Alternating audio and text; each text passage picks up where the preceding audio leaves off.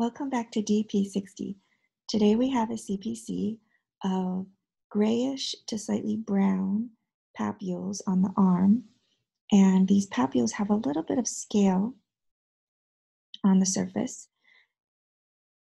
Biopsy findings include hyperkeratosis with slight parakeratosis in some areas, with vacuolar change as well as some necrotic keratinocytes scattered near the basal layer. There's pigment incontinence and a relatively sparse inflammatory infiltrate of lymphocytes. This patient had a history of a stem cell transplant. Can you guess the diagnosis? Yes, this is lichenoid graft versus host disease. Thanks for listening today.